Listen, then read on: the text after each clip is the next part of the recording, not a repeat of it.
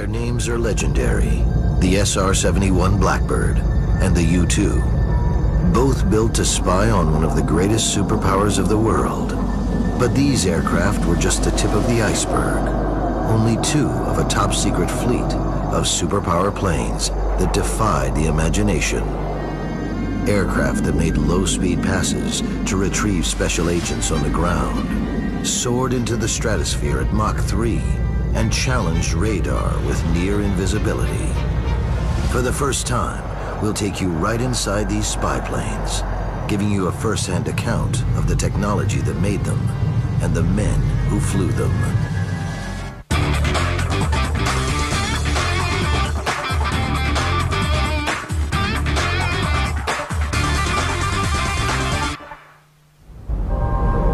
The Lockheed Martin Skunk Works in the Mojave Desert. For over 50 years, the Skunk Works is the place where America's super-secret spy planes are built and tested. In 1954, a CIA contingent arrives at the original Skunk Works building in Burbank, California. They are there on a classified mission called Wild Cherry. Where there was so much of the Soviet Union that was sealed off, inaccessible, and photo reconnaissance became an absolutely essential tool to see what was beyond the Iron Curtain. What was needed was technical intelligence collection, and this meant high-altitude, specialized reconnaissance aircraft that could fly over the Soviet Union and the Soviet bloc, photograph targets with impunity because they were above the reach of Soviet air defenses. But the CIA needs much more than that. Operation Wild Cherry is about carrying out death-defying recon missions, including inserting and recovering secret agents behind the Iron Curtain. The Air Force, as a rule of thumb, had modified military aircraft to conduct reconnaissance. So you took a bomber and you just stripped it, changed the bomb bay out, and put cameras in, or that kind of thing. The converted Air Force bombers lacked the facilities the CIA needed. Instead, the agency turned to the U.S. Navy for just the right aircraft, a long-range patrol bomber called the Lockheed Neptune. The CIA picked the Neptune both because it was designed to operate at low altitudes, and the various missions such as agent drops or leaflet drops required flying at very low altitude. Under 100 feet, in fact, in some cases down around 30 feet above the ground.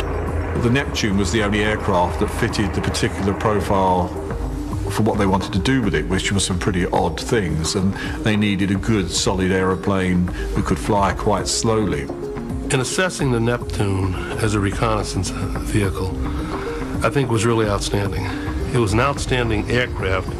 The fact that it could go low and stay on station for such a long period of time gave a tremendous value as a collection platform. So in that respect, I think it was outstanding. Project Wild Cherry moves ahead. 7 new Neptunes are hand-built in Lockheed's Skunk Works facility, also known as RB-69s. These aircraft push the bounds of technology. The RB-69, which was the CIA version of the Neptune, the cover designation for it, was also the first aircraft to carry a side-looking radar. And this was mounted along the side of the aircraft, and it would transmit a fan-shaped signal at right angles to the airplane. The echoes would be picked up, and these could be converted into images that almost look like pictures. And it could operate at night, in bad weather, so it was much less vulnerable to interception. But really what makes this aircraft stand out is that it features an aerial retrieval system that allows an aircraft in flight to snare an agent standing on the ground and winch him back on board. The device is called a skyhook. The skyhook system was invented by a man named Fulton. He was an inventive genius. He built a, we would call it a flying car in the immediate post-war period. And in the course of flight testing this aircraft, he thought about how he would be rescued if the plane went down. And from this, the skyhook system emerged. And basically what it was a fork mounted on the nose of an aircraft. By 1958, Fulton's Skyhook had taken its final shape. A package that could easily be dropped from an aircraft contained the necessary ground equipment. It featured a harness for cargo or a person. It was attached to a 500-foot, high-strength nylon line. A portable helium bottle inflated a dirigible-shaped balloon, raising the line to its full height. The person being rescued would wear a harness that was attached to a long line. At the end of the line was a balloon. The airplane would fly along, catch the line in the fork, and there was a device called a sky anchor that would simultaneously catch the line and release the balloon. The person would be rather gently lifted off the ground and accelerated to flying speed. And people who have done this, who were picked up, really enjoyed the experience. It was a lot of fun. The first successful pickup took place on August 12, 1958. The guinea pig was Marine Corps Sergeant Levi W. Woods, who described the initial contact as similar to a kick in the pants. The Neptune, with its skyhook, is ready for its first recovery. The first operational recovery was a joint CIA Defense Intelligence Agency operation called Operation Cold Feet. 2 intelligence officers were airdropped from a B-17 into an abandoned Soviet ice station. They spent several days there recovering documents, code books, equipment, photographing the facilities, analyzing it, and then they were picked up using the skyhook along with the materials they had recovered, again using the B-17. And this was done in very poor visibility with very strong wind. As they were being picked up, the wind caught the balloon, and they were actually being dragged across the ice as they were awaiting the pickup. Operation Wild Cherry is now ready to go into full deployment, but an unexpected problem trips up the rollout. The CIA needs a credible cover story if any of its Neptunes are lost on a mission. They tried very hard to get the Navy to cover for them. They wanted to put Navy markings on these Neptunes so they would never get blamed if they got lost. And by the way, when one got lost, it was serious because there were 12 guys on board. It was a very serious business to put up that many people at risk. Carlos Campbell was a crewman on conventional U.S. Navy Neptunes flying close to Red China and North Korea. He knew the dangers if his aircraft went down. We got in a little trouble because we were jumped by a MiG coming probably out of North Korea. And the North Koreans were kind of crazy. They were trigger happy. Ultimately, losing a spy plane with Navy markings is too hot to handle for the Navy. The Navy, after thinking about it, absolutely refused, because the whole proposition was endangering their Neptunes. Because once the CIA started flying penetration missions into these countries, all these countries would be gunning for any Neptune they ever saw. The Navy's pullback forces the CIA to come up with a new cover story. It persuades the U.S. Air Force to let the agency fly Neptunes with Air Force markings. The Air Force pretends the new planes are radar trainers. The first 2 are sent to Wiesbaden in West Germany and begin to roll on recon missions over Eastern Europe. The timing couldn't be better. In August 1961, the communist regime in East Germany isolates the 3 sectors in West Berlin under Allied control and begins building the Berlin Wall. President Kennedy declares he is prepared to go to war to protect West Berlin. Neptune missions behind the Iron Curtain are stepped up in an effort to probe Soviet battle readiness. The agent drop missions, they were flown at very low altitude at night, deep into communist territory. In some cases, the round trip would take 12 or 13 hours. They were flown at as low as 30-foot altitudes. They were very dangerous, but they were very rarely intercepted To this day, the identities of the Neptune crews and agents they serviced is a closely guarded secret. These missions were flown by exiled Eastern European pilots. They were Polish pilots, Czech pilots who'd flown for the RAF. They were stateless persons. They were refugees. The U.S. and the British government could disown them if the planes were shot down. Intelligence gathered by Wild Cherry flights is invaluable in undermining Soviet influence in Eastern Europe. Russia backs down in the confrontation over West Berlin, but Soviet spies infiltrate the Wild Cherry operation. These type of operations simply would not work against a police state such as the Soviet Union, China, and also because there were major leaks in the operations.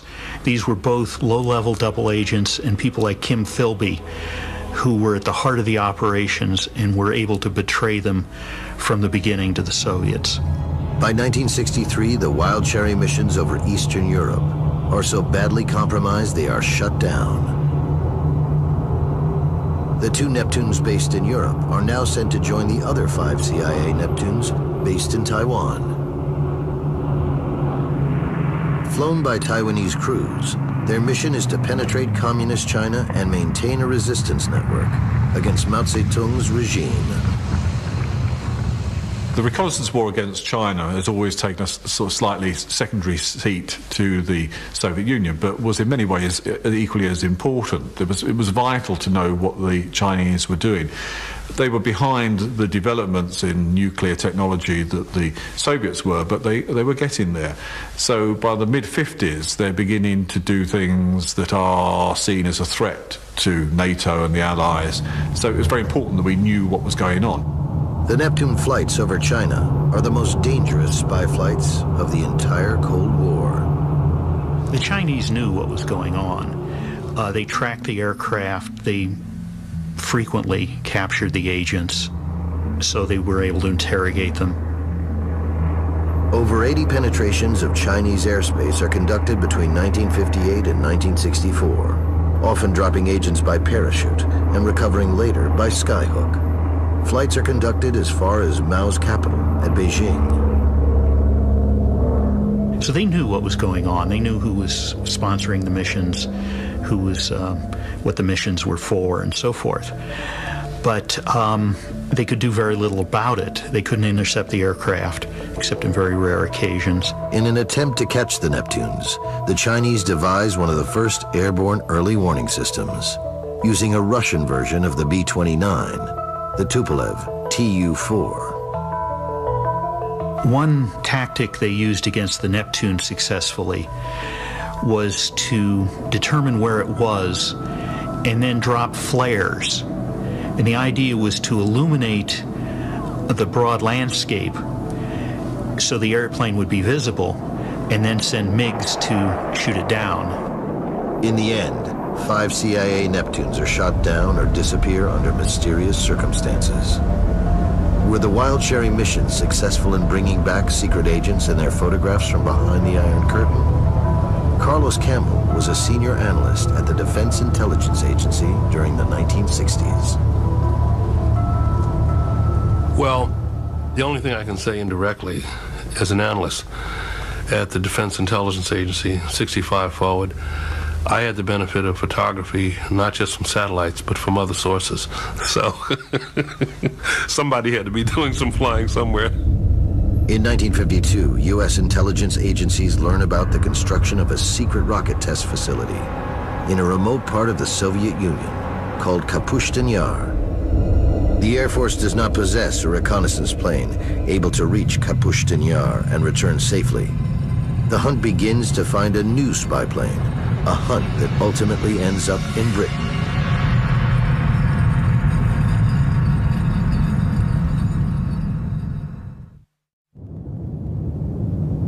Kapustin Yar, on the Volga River east of Stalingrad. Here in the early 1950s, Russia's legendary rocket engineer, Sergei Korolev, is developing technology to put a Russian in space. But it's not the only project Korolev's team is working on. Kapushkin Yar was the Soviets' main ballistic missile test site in the first half of the 50s. That's where they tested their initial battlefield missiles, and then later the SS-3s and SS-4s, which were designed to strike targets in Western Europe and Asia from the Soviet Union. Kapustin Yar was probably the most important target for military intelligence. The greatest threat, they realized, was going to come from the Russian development of what we'd known as the V-2 rockets during the Second World War. America and NATO are desperate to get photographs of the facility. Those photographs would have been invaluable because from them it would have allowed intelligence agencies to work out exactly how far the Soviets had got in the development of long-range missiles. But there's a problem. The U.S. Air Force lacks an aircraft that can fly high enough, long enough, and fast enough to photograph the facility at Kapushtin Yar without being intercepted. Fortunately, the British RAF has just such a plane. It's called the English Electric Canberra. The Canberra had a big broad wing and could get to 55,000 feet. And with extra rocket engines or with a bigger wing, it could get to unprecedented heights, 65,000 feet plus. This is really useful because when you're up against foreign defenses and surface-to-air missiles were just coming in then, you want to fly as high as you could. And the Canberra was pretty well the best. But the Canberra is useless without an effective spy camera. As luck would have it, a revolutionary camera is under development at Boston University. The camera is 10 feet long. Its code name is Robin. Britain's Prime Minister Winston Churchill now agrees to an extraordinary secret mission to photograph Kapushtin Yar. An RAF Canberra flies to Hanscom Air Force Base near Boston, Massachusetts, where it is fitted with the Robin camera. By the summer of 1953, everything is ready for a run at the Soviet rocket testing range. The RAF Canberra takes off from Giebelstadt in West Germany, then thunders into Soviet airspace. It is immediately picked up on Soviet radar, and MiG fighters scramble to intercept it. One of the mystery missions of this era was the Canberra flight to photograph the Soviet missile site at Kapushkin Yar.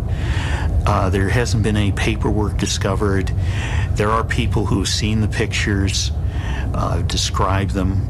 The Canberra streaks past Kapushtin Yar, taking hundreds of detailed photographs of the rocket base. The aircraft was damaged in the course of the mission, but survived and recovered in Iran. The United States Air Force is impressed with the British Canberra and orders the Martin Company to build an American version called the RB-57. What the Air Force did was put extended wings on it to further improve its altitude capability. And these were used for both border photographic flights and also for overflights of the Soviet Union. It was modified with much longer wings and larger power plants. And this allowed it to achieve an altitude of about 65,000 feet. 20 of the long-wing RB-57Ds are built. They form a special reconnaissance unit of Strategic Air Command. The head of SAC, General Curtis LeMay, wants to use them to fly over the Soviet Union to scout potential targets, especially Russian bomber bases. LeMay also wants a brand new jet reconnaissance plane to fly higher than any other aircraft.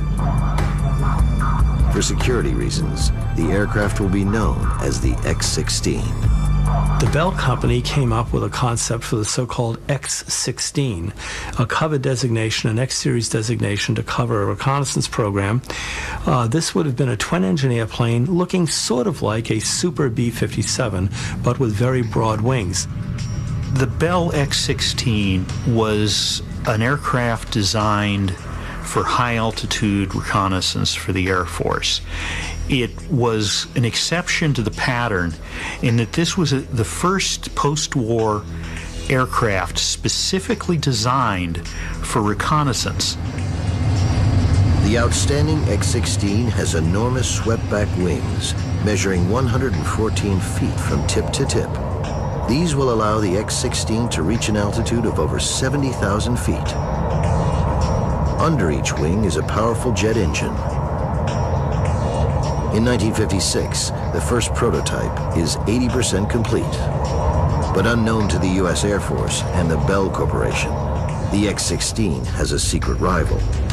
It is being built at the same time at the Lockheed Skunk Works by legendary aircraft designer Kelly Johnson.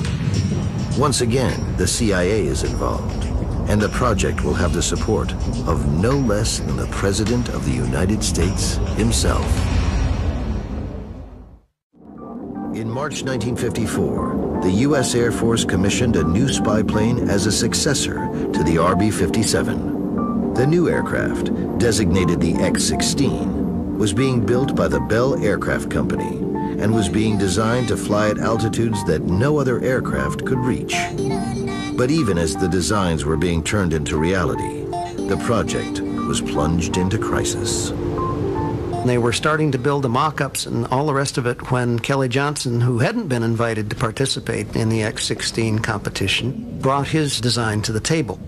It was an F-104 body with super long wings. They were bolt-on wings, each with 4 bolts. It was a jet-powered glider, basically. Johnson's rival to the X-16 also has a misleading designation. It is called the Lockheed U-2, the U standing for utility. Unlike the X-16, the U-2 is a CIA project, and it has the personal backing of President Eisenhower. President Dwight Eisenhower was central to the development of U.S. Cold War aerial reconnaissance. He approved the early overflights using RB-47s. He approved development of the U-2. Eisenhower wanted intelligence he could rely on, intelligence that was not dominated and directed by purely military concerns. He understood how important aerial reconnaissance was from his experience as Supreme Allied Commander, and he was very upset at the level of intelligence he was getting as president on the Soviet Union. It was far inferior to what he had enjoyed as Allied commander in World War II. As president, it was Eisenhower who had decided that intelligence should be under the control of a civilian agency. Eisenhower broke with tradition in that reconnaissance was traditionally a military task. What he did was to put it under the control of the CIA. Immediately, the CIA began to derail the X-16 project in favor of their own plane, the modified Lockheed F-104 Starfighter. Logic is on their side. The X-16 was a twin-engine aircraft. And senior Air Force officials liked that because they had been bomber pilots and they had made it back when one engine was shot out. The problem was that if the X-16 lost an engine, it was going to come down. It could not maintain its altitude. And once it started down, it lost its only defense. It was also very helpful, the fact that LeMay and the US Air Force had pretty well rejected the U-2 as a joke. LeMay had laughed at it because it didn't have guns and it wasn't a classic military aircraft. In fact, it was ideally designed for the task in hand.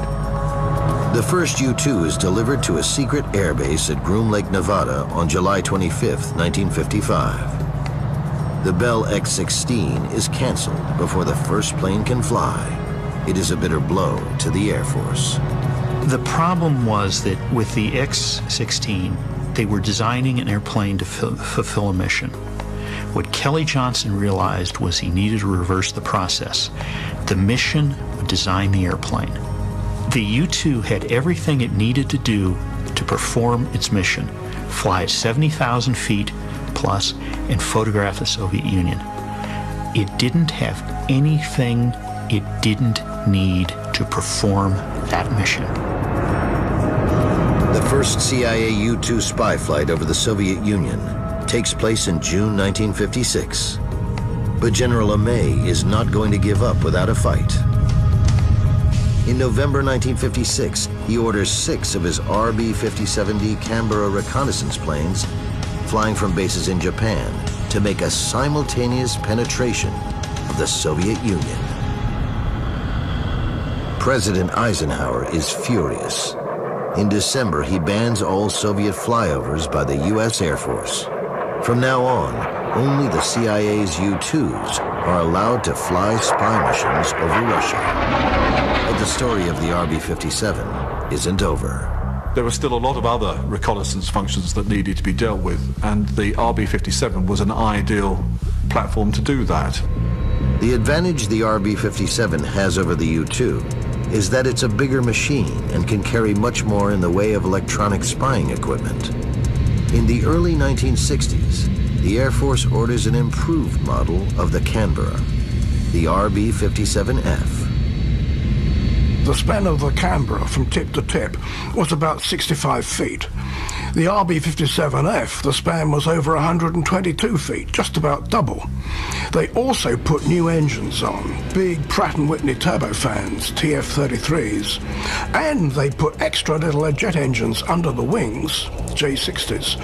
And next minute you had a Canberra that you could fly to 75,000, maybe 78,000 feet. I think the figure may even be classified, but it was certainly the highest flying aeroplane in the world at that time. Even the CIA comes to recognize the usefulness of the Canberra.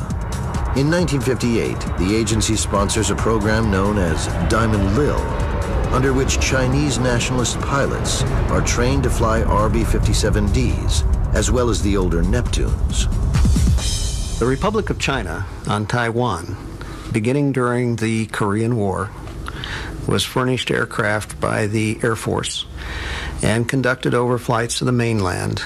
There were RF-84s, eventually RB-57s, eventually U-2s. But what these recon missions reveal is disturbing. The nationalist Chinese Canberras prove that China has developed its own atomic weapons. The Chinese Canberras would expose one more communist secret, one that would foreshadow disaster. The Chinese air defenses start to get themselves quite seriously together by the mid to late 50s, and they're beginning to take out RB-57s and ultimately U-2s that are flying over their territory. On October 7th, 1959, an RB-57D, piloted by Captain Ying-Chin Wang, is on a mission over the Chinese mainland, when suddenly his aircraft is rocked by a thunderous explosion. Wang's Canberra is the first aircraft ever to be downed in combat by a surface-to-air missile. When the RB-57s were first given to the Chinese nationalists, it was very dangerous because the SAM SA-2 surface-to-air missiles were online, and the Soviets had begun to furnish them to the Chinese People's Republic. And in fact, an RB-57 was shot down about 2 or 3 months before Francis Gary Power, but they didn't realize what had brought it down at the time. Had they known that it was a surface-to-air missile, they might have thought differently about the U-2 missions. The tiny single-engined U-2s continue to fly alone over Soviet Russia. It is only a matter of time before what happened to Captain Wang's RB-57 happens to the U-2. Tokyo, Japan, as U.S. and NATO spy planes brazenly probe Soviet airspace during the 1950s and 60s, the Russians launched their own reconnaissance program. Fast Soviet jets carrying cameras regularly fly over Japan, often buzzing Tokyo itself. In Europe, Soviet planes stray out of the designated flight corridors to look at NATO bases in West Germany. Soviet commercial airliners often carry secret cameras to photograph NATO bases under their path. Nothing is out of their reach, not even the U.S. I think it's reasonable to suppose that the Soviet Union conducted aerial reconnaissance over this country using Aeroflot vehicles and, of course, the Bear bombers that flew down the coast to Cuba. There were instances in the 1950s when some of the Tu-4 B-29 copies entered Alaskan airspace and had to be escorted out. But the Soviet Air Force still lacks a dedicated spy plane comparable to the American and British versions. Work begins in 1957 on a project to create an aircraft that can operate at high altitudes to evade interception. The Yak-25 was an all-weather fighter. Then it was developed over the next few years into bomber versions, reconnaissance versions, including the RV, which was a very high-altitude reconnaissance version. What they did, they took away the sharply swept short-span wing, and they put on a wing like a sailplane. Tremendous long-span, graceful wing, like a U-2. And before you knew it, they had the Yak-25 RV being Russian initials for extreme altitude. It's a single cockpit aircraft. It was devoid of armament, and it had powerful engines that would allow it to operate at very high altitudes. Test flights begin in March 1959. Immediately, problems arise. The Yak-25 is sort of a cross between the U-2 and the X-16. It has the same problem with as the X-16 has, in that it's a fairly conventional airplane. So it's not as efficient as the U-2. At altitudes above 60,000 feet, the physics of flight are rewritten. A window of only 10 miles per hour exists to fly the plane. Any faster, and you will tear off the long, thin wings. Any slower, and you could tumble out of the ultra-thin air. Reconnaissance pilots call this Coffin Corner. The Mandrake's poor engineering makes it especially prone to disaster in Coffin Corner. But the Red Air Force has no other options, so the Mandrake is ordered into production, even though it lacks the range to reach the United States. The Yak-25 really had nowhere worth going because the Soviets weren't particularly interested in reconnoitering Western Europe because they knew all about it. The Soviets will not have long to wait to get a closer look at Western spy technology. On May 1st, 1960, a CIA U-2 will go missing on a flight over the Soviet Union. Its pilot is Francis Gary Powers, and it is the 24th U-2 spy flight over the Soviet Union. Powers' U-2 will be hit by a Soviet SA-2 ground-to-air missile while flying at 70,500 feet, just 6 months after an SA-2 downed the Taiwanese RB-57D, flown by Captain Wang. It was a coup as far as international relations were concerned. It also showed the US military the extent to which they had underestimated the performance of Soviet anti-aircraft missiles. Powers is put on public trial and sentenced to 10 years for spying. But there is an unexpected twist to the Powers flight that we can now reveal. What remained of Powers' U-2 after the surface-to-air missile hit is scattered over hundreds of miles. The Soviet High Command orders a massive search for every piece of the downed aircraft in a desperate bid to learn its secrets. Thousands of Soviet troops take part in the hunt. It's quite remarkable how close the Soviets kept up with American technology during the 50s and 60s. And they did this by the simple expedient of trying to steal all the American secrets. Basically, they let the capitalists do all the work and do all the research. When they worked out what the best alloys were or what the best equipment was, the Russians would somehow get the specifications or steal the item, and then they would reverse engineer it. So they were often just slightly behind. The U-2 parts are gathered together and carefully studied. Angry that Russia's own Mandrake is far inferior to the U-2, Russian Premier Nikita Khrushchev orders the Soviet aircraft industry to manufacture a copy of the American spy plane. On April 1st, 1961, less than a year after the downing of Powers' U-2, a detailed metal fuselage mock-up is ready. The mission profile of the Soviet U-2 copy is also expanded. One task will be to hunt and destroy hostile balloons, carrying cameras that the Americans release at high altitudes over the Soviet Union.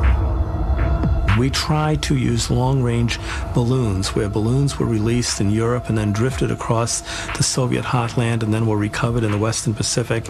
And sometimes you got useful information, but far more often you got nothing at all.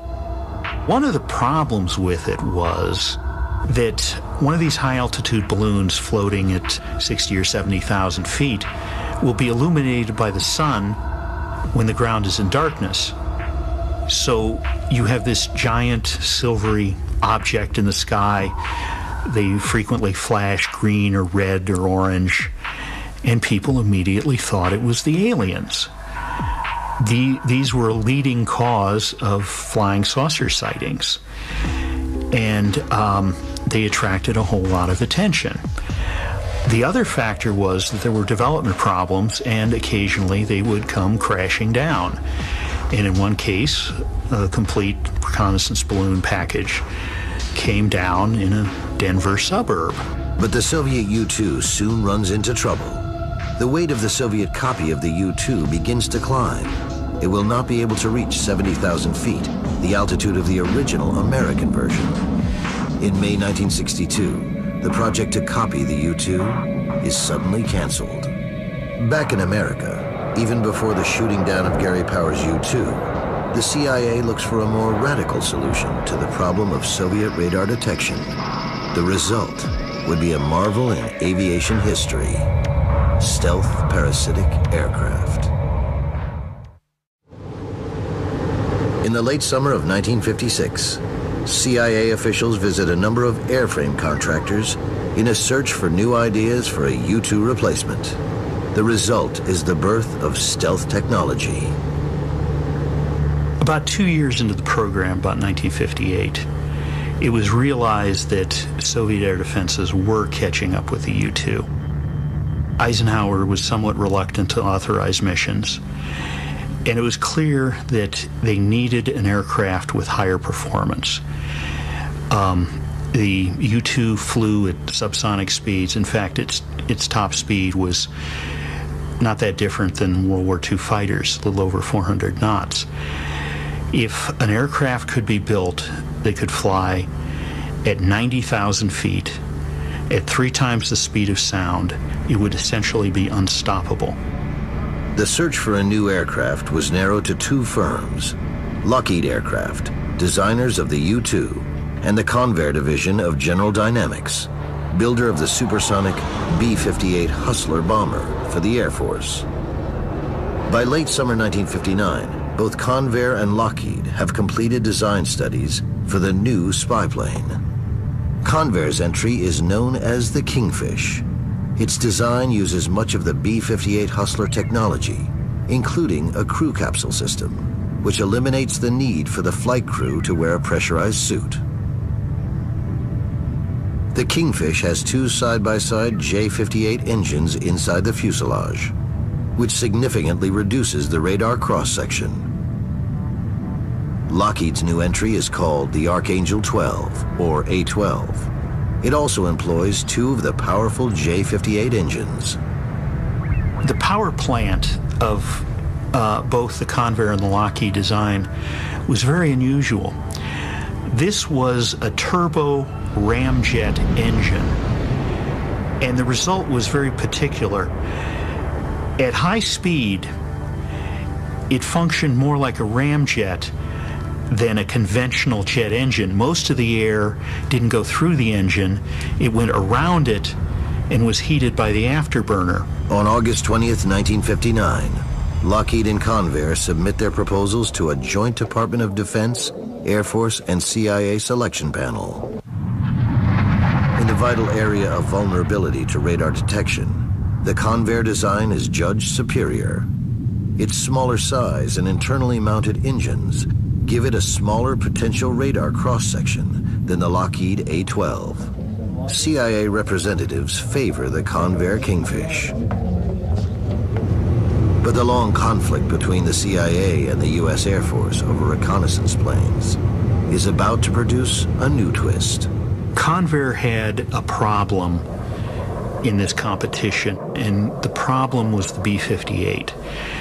The B-58 was a very complex, very expensive, and very unreliable airplane.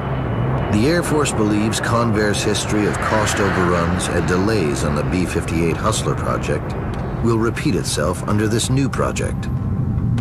Lockheed, by contrast, produced the U-2 under budget and on time. So the U.S. Air Force representatives persuade the CIA to pick the Lockheed proposal. The Lockheed SR-71 Blackbird is the fastest and highest flying combat plane of all time. During their 24 years of operational service, Blackbirds fly 3,551 reconnaissance missions without a single aircraft being shot down. Here was an airplane designed in the 1958-1961 time period, first flown in prototype form in 1962, first flown in all-up ability to do its job in 1963 and 64, and it is staggeringly advanced by the standards of aircraft design at the time. Not everything goes smoothly with the SR-71 program. Just 3 years after the Blackbird starts flying operational missions, the Soviets will capture a version of this revolutionary aircraft. In October 1962, barely 6 months after the first flight of the Blackbird, the CIA gives the green light for the next evolution of the spy plane. This miniature version of the Blackbird uses the same engine and stealth technology. Designed as an unmanned spy aircraft, it will be carried to altitude by a B-52 mothership and launched over dangerous reconnaissance targets. It's the first parasitic stealth aircraft in history. It is called the D-21, D standing for daughter. The D-21 was an effort to avoid the problem that both the U-2 and the SR-71 had, in that they were both manned aircraft. If you fly an unmanned aircraft, there's going to be political consequences, but they're going to be a lot smaller than if you have a dead or captured pilot. The D-21 is a stovepipe with a cone in its inlet. Wings run the length of the stovepipe, making the D-21 look like a flying manta ray. Like the A-12, the D-21 is made of titanium and radar-absorbing plastic composites. But the D-21 proves an expensive disaster. 2 are lost in missions over China, and 2 are lost on the return. They'd flown 4 missions over China, and they'd all failed. They got no data back. But the D-21 has an amazing finale, nearly a quarter of a century later. When Ben Rich, head of Lockheed's famous Skunk Works, visits Russia in the 1990s after the fall of communism, he is handed a mysterious package. It contains parts of a crashed U.S. aircraft. The parts turn out to be from the D-21 that disappeared on the very first operational flight over a quarter of a century earlier. The missing D-21 had veered off course and crashed in Russian Siberia. But by an amazing stroke of luck, the Soviets do not connect the smaller D-21 with the Blackbird, and they fail to appreciate the significance of the drone's technology. When the United States stood down its Blackbirds, it was not the end of the U.S. manned reconnaissance flights. Some 50 years after its first flight, the U-2 is still flying secret missions, most recently in both Afghanistan and Iraq. The U-2 has proved to be remarkably resilient reconnaissance platform. And as a subsonic vehicle, its cost per flying hour is very reasonable compared to the SR-71, which was just incredible. Flying reconnaissance missions will always be a dangerous game. You don't do that for the glory, but you know that what you're doing is very valuable. And even in today's environment, we have to maintain vigilance over potential adversaries. The deadly superpower spying game continues, as the flight patch motto on today's U-2 crews read, "In God we trust, All others, we monitor. Boston University. The camera is 10 feet long. Its code name is Robin. Britain's Prime Minister Winston Churchill now agrees to an extraordinary secret mission to photograph Kapustin Yar. An RAF Canberra flies to Hanscom Air Force Base near Boston, Massachusetts, where it is fitted with the Robin camera. By the summer of 1953, everything is ready for a run at the Soviet rocket testing range. The RAF Canberra takes off from Giebelstadt in West Germany, then thunders into Soviet airspace. It is immediately picked up on Soviet radar, and MiG fighters scramble to intercept it. One of the mystery missions of this era was the Canberra flight to photograph the Soviet missile site at Kapustin Yar. There hasn't been any paperwork discovered. There are people who have seen the pictures, described them. The Canberra streaks past Kapustin Yar, taking hundreds of detailed photographs of the rocket base. The aircraft was damaged in the course of the mission, but survived and recovered in Iran. The United States Air Force is impressed with the British Canberra and orders the Martin Company to build an American version called the RB-57. What the Air Force did was put extended wings on it to further improve its altitude capability. And these were used for both border photographic flights and also for overflights of the Soviet Union. It was modified with much longer wings and larger power plants. And this allowed it to achieve an altitude of about 65,000 feet. 20 of the long-wing RB-57Ds are built. They form a special reconnaissance unit of Strategic Air Command. The head of SAC, General Curtis LeMay, wants to use them to fly over the Soviet Union to scout potential targets, especially Russian bomber bases. LeMay also wants a brand new jet reconnaissance plane to fly higher than any other aircraft. For security reasons, the aircraft will be known as the X-16. The Bell Company came up with a concept for the so-called X-16, a covered designation, an X-series designation to cover a reconnaissance program. This would have been a twin-engine airplane looking sort of like a Super B-57, but with very broad wings. The Bell X-16 was an aircraft designed for high radar with near invisibility.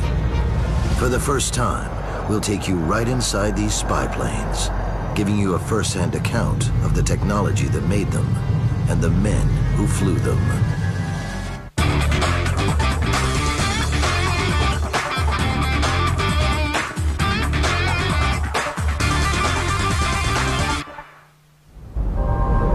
The Lockheed Martin Skunk Works in the Mojave Desert. For over 50 years, the Skunk Works is the place where America's super-secret spy planes are built and tested. In 1954, a CIA contingent arrives at the original Skunk Works building in Burbank, California. They are there on a classified mission called Wild Cherry. Where there was so much of the Soviet Union that was sealed off, inaccessible, and photo reconnaissance became an absolutely essential tool to see what was beyond the Iron Curtain. What was needed was technical intelligence collection, and this meant high-altitude, specialized reconnaissance aircraft that could fly over the Soviet Union and the Soviet bloc, photograph targets with impunity because they were above the reach of Soviet air defenses. But the CIA needs much more than that. Operation Wild Cherry is about carrying out death-defying recon missions, including inserting and recovering secret agents behind the Iron Curtain. The Air Force, as a rule of thumb, had modified military aircraft to conduct reconnaissance. So you took a bomber and you just stripped it, changed the bomb bay out, and put cameras in, or that kind of thing. The converted Air Force bombers lacked the facilities the CIA needed. Instead, the agency turned to the U.S. Navy for just the right aircraft, a long-range patrol bomber called the Lockheed Neptune. The CIA picked the Neptune both because it was designed to operate at low altitudes, and the various missions such as agent drops or leaflet drops required flying at very low altitude, under 100 feet, in fact in some cases down around 30 feet above the ground. The Neptune was the only aircraft that fitted the particular profile for what they wanted to do with it, which was some pretty odd things, and they needed a good solid aeroplane who could fly quite slowly. In assessing the Neptune as a reconnaissance vehicle, I think was really outstanding. It was an outstanding aircraft. The fact that it could go low and stay on station for such a long period of time gave it tremendous value as a collection platform. So in that respect, I think it was outstanding. Project Wild Cherry moves ahead. 7 new Neptunes, and you will tear off the long, thin wings. Any slower, and you could tumble out of the ultra-thin air. Reconnaissance pilots call this Coffin Corner. The Mandrake's poor engineering makes it especially prone to disaster in Coffin Corner. But the Red Air Force has no other options, so the Mandrake is ordered into production, even though it lacks the range to reach the United States. The Yak-25 really had nowhere worth going because the Soviets weren't particularly interested in reconnoitering Western Europe because they knew all about it. The Soviets will not have long to wait to get a closer look at Western spy technology. On May 1st, 1960, a CIA U-2 will go missing on a flight over the Soviet Union. Its pilot is Francis Gary Powers, and it is the 24th U-2 spy flight over the Soviet Union. Powers U-2 will be hit by a Soviet SA-2 ground-to-air missile while flying at 70,500 feet, just 6 months after an SA-2 downed the Taiwanese RB-57D, flown by Captain Wang.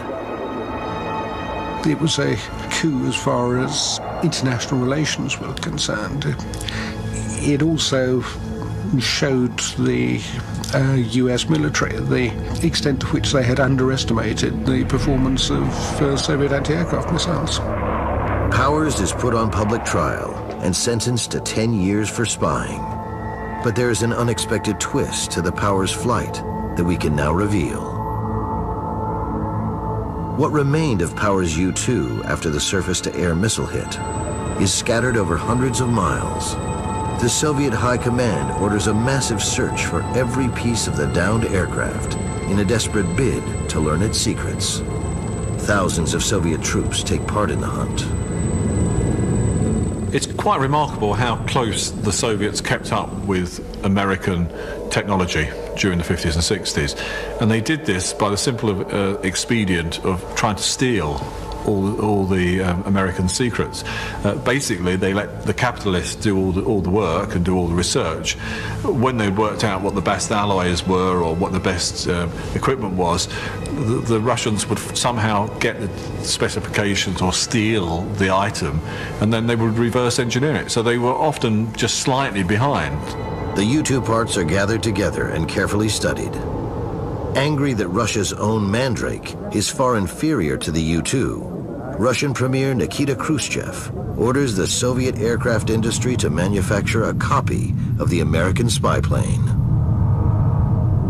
On April 1st, 1961, less than a year after the downing of Pat, is Francis Gary Powers, and it is the 24th U-2 spy flight over the Soviet Union.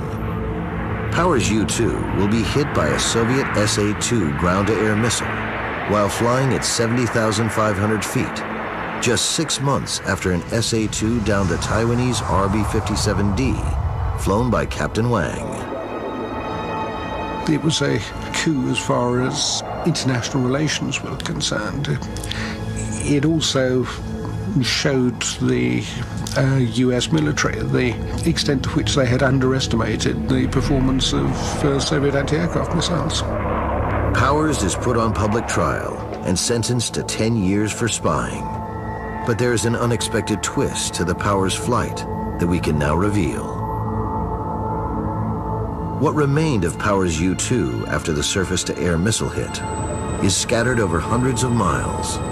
The Soviet High Command orders a massive search for every piece of the downed aircraft in a desperate bid to learn its secrets. Thousands of Soviet troops take part in the hunt. It's quite remarkable how close the Soviets kept up with American technology during the 50s and 60s. And they did this by the simple expedient of trying to steal all the American secrets. Basically, they let the capitalists do all the work and do all the research. When they worked out what the best alloys were or what the best equipment was, the Russians would somehow get the specifications or steal the item, and then they would reverse engineer it. So they were often just slightly behind. The U-2 parts are gathered together and carefully studied.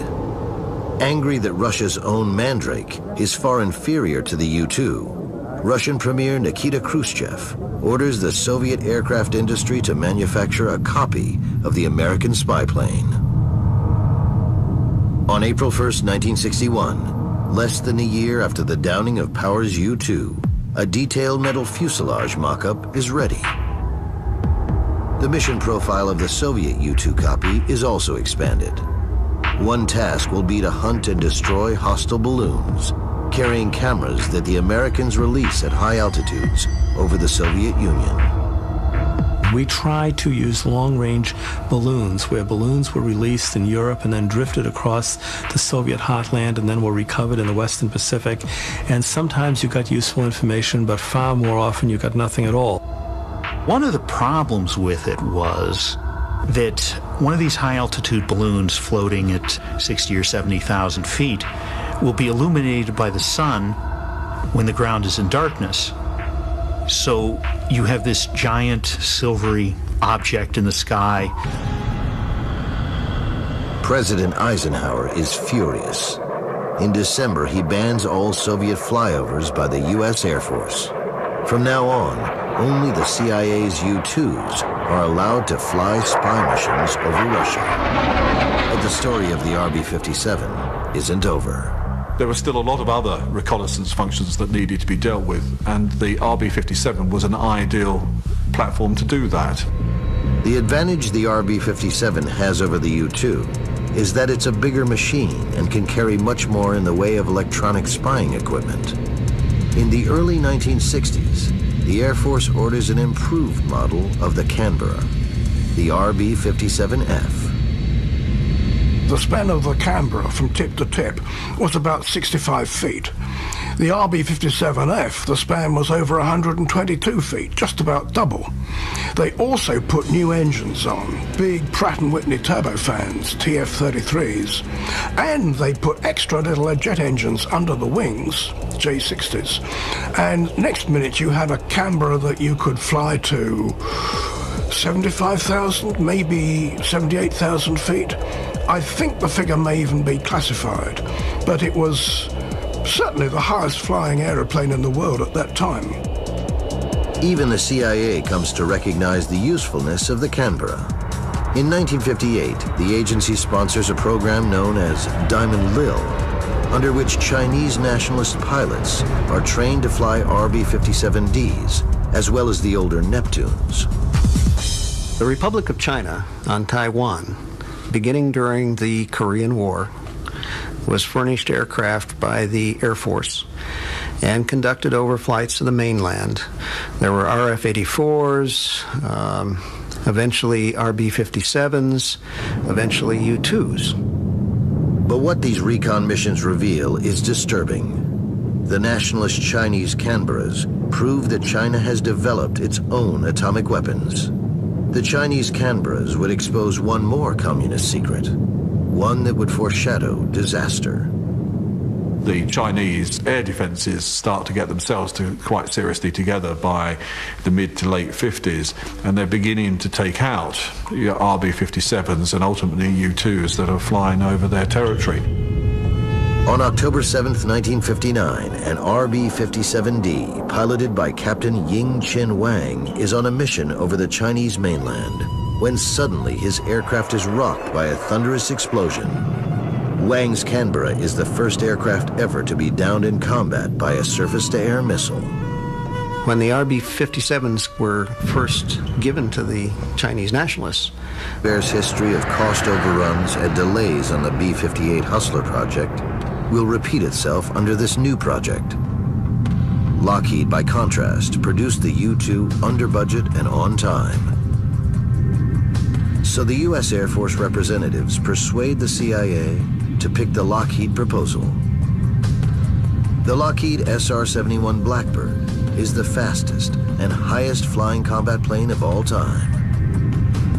During their 24 years of operational service, Blackbirds fly 3,551 reconnaissance missions without a single aircraft being shot down.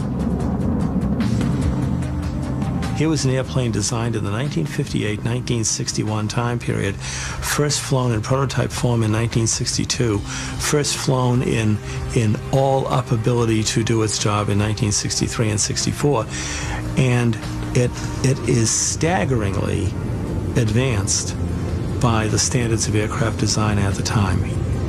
Not everything goes smoothly with the SR-71 program. Just 3 years after the Blackbird starts flying operational missions, the Soviets will capture a version of this revolutionary aircraft.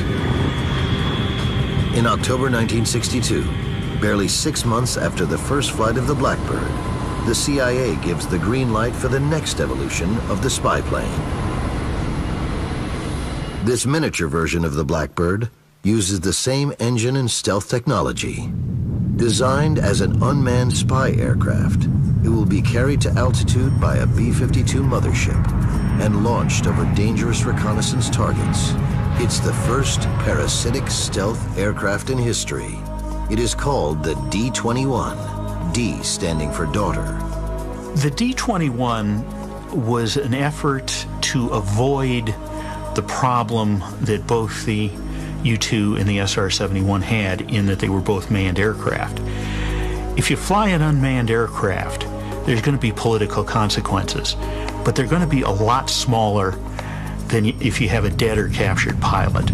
The D-21 is a stovepipe with a cone in its inlet. Wings run the length of the stovepipe, making the D-21 look like a flying manta ray.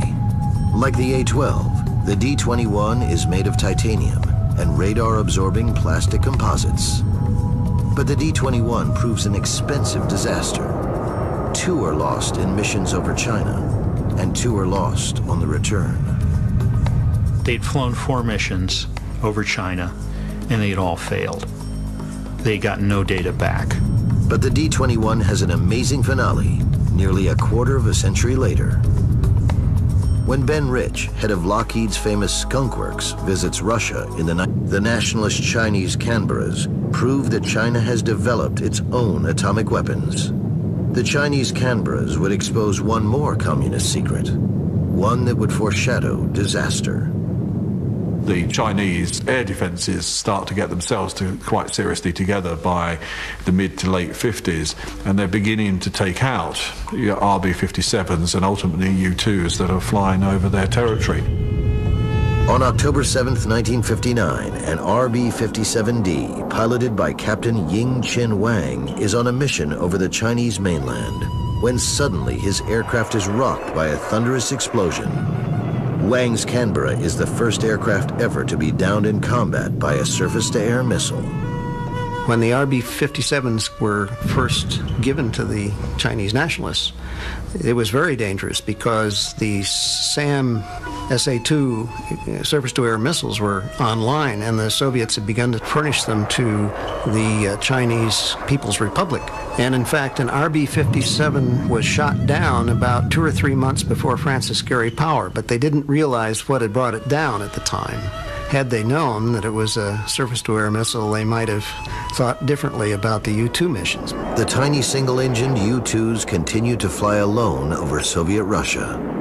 It is only a matter of time before what happened to Captain Wang's RB-57 happens to the U-2. Tokyo, Japan, as U.S. and NATO spy planes brazenly probed Soviet airspace during the 1950s and 60s, the Russians launched their own reconnaissance program. Fast Soviet jets carrying cameras regularly fly over Japan, often buzzing Tokyo itself. In Europe, Soviet planes stray out of the designated flight corridors to look at NATO bases in West Germany. Soviet commercial airliners often carry secret cameras to photograph NATO bases under their path. Nothing is out of their reach, not even the U.S. I think it's reasonable to suppose that the Soviet Union conducted aerial reconnaissance over this country using Aeroflot vehicles and, of course, the Bear bombers that flew down the coast to Cuba. There were instances in the 1950s when some of the Tu-4 B-29 copies entered Alaskan airspace and had to be escorted out. But the Soviet Air Force still lacks a dedicated spy plane comparable to the American and British versions. Work begins in 1957 on a project to create an aircraft that can operate at high altitudes to evade interception. The Yak-25 was an all-weather fighter. About 2 years into the program, about 1958, it was realized that Soviet air defenses were catching up with the U-2. Eisenhower was somewhat reluctant to authorize missions, and it was clear that they needed an aircraft with higher performance. The U-2 flew at subsonic speeds. In fact, its top speed was not that different than World War II fighters, a little over 400 knots. If an aircraft could be built that could fly at 90,000 feet, at 3 times the speed of sound, it would essentially be unstoppable. The search for a new aircraft was narrowed to 2 firms, Lockheed Aircraft, designers of the U-2, and the Convair division of General Dynamics, builder of the supersonic B-58 Hustler bomber for the Air Force. By late summer 1959, both Convair and Lockheed have completed design studies for the new spy plane. Convair's entry is known as the Kingfish. Its design uses much of the B-58 Hustler technology, including a crew capsule system, which eliminates the need for the flight crew to wear a pressurized suit. The Kingfish has 2 side-by-side J-58 engines inside the fuselage, which significantly reduces the radar cross-section. Lockheed's new entry is called the Archangel 12, or A-12. It also employs 2 of the powerful J-58 engines. The power plant of both the Convair and the Lockheed design was very unusual. This was a turbo ramjet engine, and the result was very particular. At high speed, it functioned more like a ramjet than a conventional jet engine. Most of the air didn't go through the engine. It went around it and was heated by the afterburner. On August 20th, 1959, Lockheed and Convair submit their proposals to a joint Department of Defense, Air Force, and CIA selection panel. In the vital area of vulnerability to radar detection, the Convair design is judged superior. Its smaller size and internally mounted engines give it a smaller potential radar cross-section than the Lockheed A-12. CIA representatives favor the Convair Kingfish. But the long conflict between the CIA and the U.S. Air Force over reconnaissance planes is about to produce a new twist. Convair had a problem in this competition, and the problem was the B-58. The B-50 Eisenhower was central to the development of U.S. Cold War aerial reconnaissance. He approved the early overflights using RB-47s. He approved development of the U-2. Eisenhower wanted intelligence he could rely on, intelligence that was not dominated and directed by purely military concerns.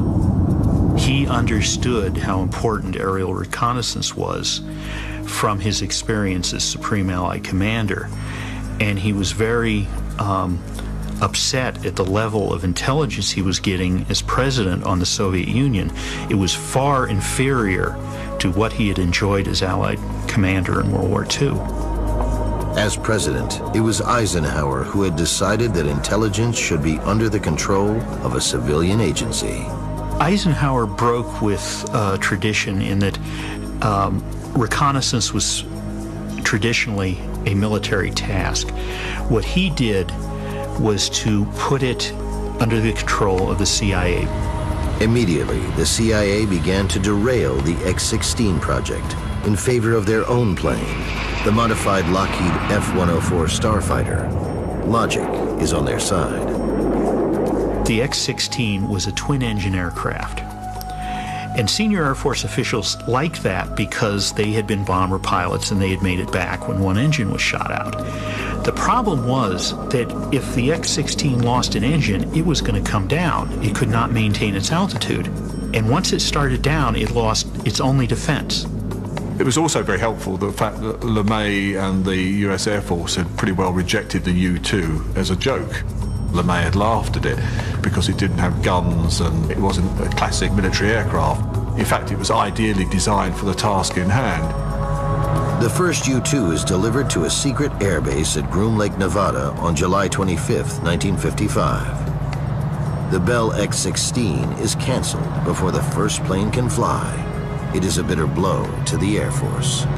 The problem was that with the X-16, they were designing an airplane to fulfill a mission. What Kelly Johnson realized was he needed to reverse the process. The mission would design the airplane. The U-2 had everything it needed to do to perform its mission, fly at 70,000 feet plus and photograph the Soviet Union. It didn't have anything it didn't need to perform that mission. The first CIA U-2 spy flight over the Soviet Union takes place in June 1956. But General LeMay is not going to give up without a fight. In November 1956, he orders 6 of his The Chinese knew what was going on. They tracked the aircraft. They frequently captured the agents, so they were able to interrogate them. Over 80 penetrations of Chinese airspace are conducted between 1958 and 1964, often dropping agents by parachute and recovering later by skyhook. Flights are conducted as far as Mao's capital at Beijing. So they knew what was going on. They knew who was sponsoring the missions, who was, what the missions were for, and so forth. But they could do very little about it. They couldn't intercept the aircraft, except in very rare occasions. In an attempt to catch the Neptunes, the Chinese devised one of the first airborne early warning systems, using a Russian version of the B-29, the Tupolev Tu-4. One tactic they used against the Neptune successfully was to determine where it was and then drop flares. And the idea was to illuminate the broad landscape so the airplane would be visible and then send MiGs to shoot it down. In the end, 5 CIA Neptunes are shot down or disappear under mysterious circumstances. Were the Wild Cherry mission successful in bringing back secret agents and their photographs from behind the Iron Curtain? Carlos Campbell was a senior analyst at the Defense Intelligence Agency during the 1960s. Well, the only thing I can say indirectly as an analyst at the Defense Intelligence Agency, 65 forward, I had the benefit of photography, not just from satellites, but from other sources. So somebody had to be doing some flying somewhere. In 1952, U.S. intelligence agencies learn about the construction of a secret rocket test facility in a remote part of the Soviet Union called Kapustin Yar. The Air Force does not possess a reconnaissance plane able to reach Kapustin Yar and return safely. The hunt begins to find a new spy plane, a hunt that ultimately ends up in Britain.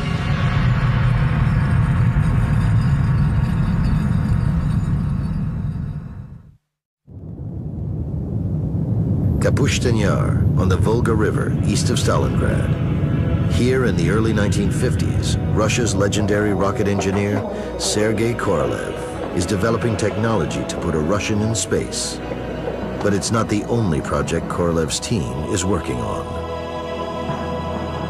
Pushkin Yar was the Soviets' main ballistic missile test site in the first half of the 50s. That's where they tested their initial battlefield missiles, and then later the SS-3s